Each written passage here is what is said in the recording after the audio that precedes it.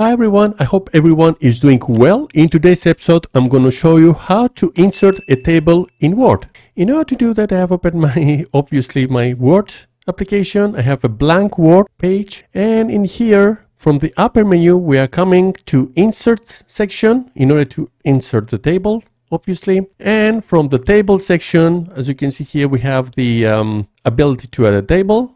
Clicking this, and from here you can do in both ways. You can either choose the cells that you want to insert the column, the rows, etc. Or either way, you can insert the table by this, inputting the number of columns or the number of rows that you want. For now, I'm not going to do like this. I'm going to do it in a simple way. For example, I want a table with 3 columns, choosing 3, and I want my table for initiation statement to be with 2 rows, choosing this. Voila, simply.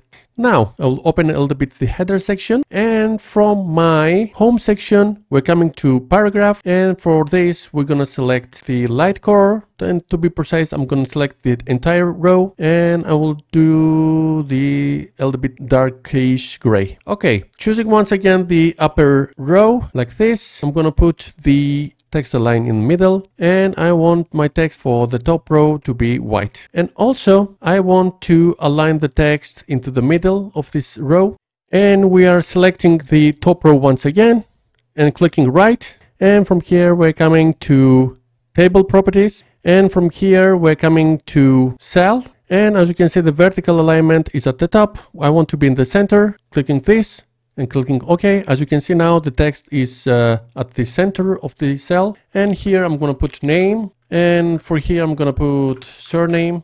This is only example. I want to show you how this simple is to add a table and edit it inside the cells, and for here I'm going to put the email, choosing this. Okay, I'm going to put a little bit also the text size a little bit bigger. I'm going to do it font size, I'm going to do a little bit bolder, and for now I'm going to put the example. I'm going to put a name, put John, and for surname I'm going to put the Ashley, and for email I'm going to put jashley@gmail.com. Okay, how to add a row at the bottom of this table? Simply pressing the key tab, and as you can see we have a new row. How to add another more? We're coming to the last row of this table and putting tab.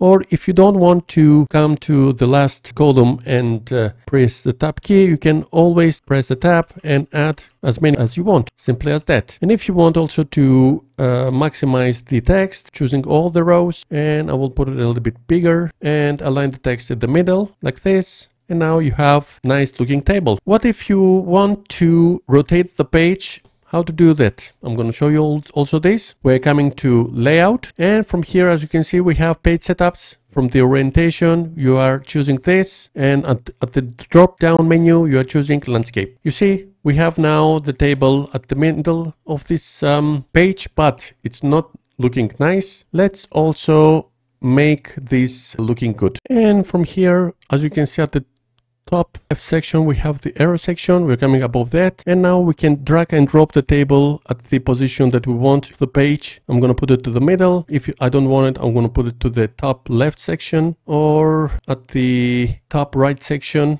I'm going to put to the left section, and I'm going to show you something. Let's put it here, let's print it, and as you can see the print is applied as the table's position that we have done. So this video was like this. I hope you like this video. If you like it, please give a big thumbs up, and if you're not subscribed to my channel, please subscribe in order to see more future content. Thank you once again that you watched me, and I will see you very soon in my next video. Until then, have a nice day. Bye bye. I love you all. Don't forget to subscribe and like this video.